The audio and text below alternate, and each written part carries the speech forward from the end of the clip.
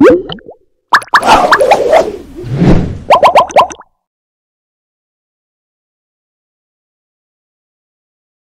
to Android Penetration Testing series. In this series, I will be covering some logical aspect of Android architecture and practical implementation of Android penetration testing.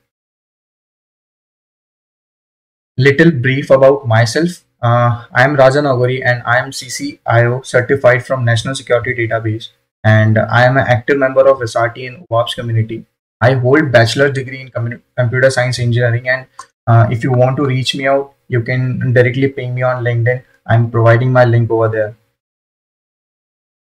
Okay, so in this course, I will be covering some important resources of mobile penetration testing, web application penetration testing, and mobile penetration testing processes, and comparison of the web and mobile PT.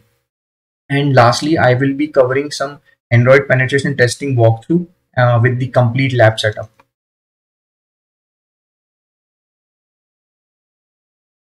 Okay, so for lab setup, I will be cover some Android security architecture, some basic Android security, and lab environment setup on Kali Linux with mostly used and famous tool like JDAX GUI, APK tool, MobSF, and many more.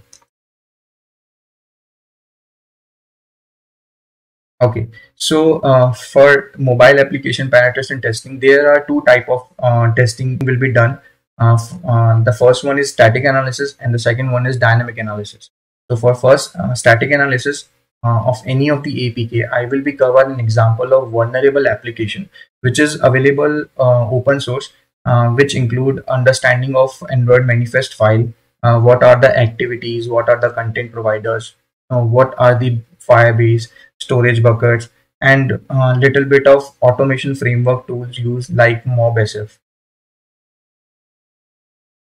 And if we go with the dynamic analysis part, for dynamic analysis of APK, I will be cover some introduction of SSL pinning, bypassing techniques with the burp suite, introduction to FRIDA and objection, followed by working of FRIDA, working of objection, and most importantly, reverse engineering of any APK and rebuild that APK to remove the main functionality of that APK from the production itself. And apart from that, little part of dumping memories and sensitive data, and lastly but not least, runtime analysis of local storage of an application which is running in the mobile devices.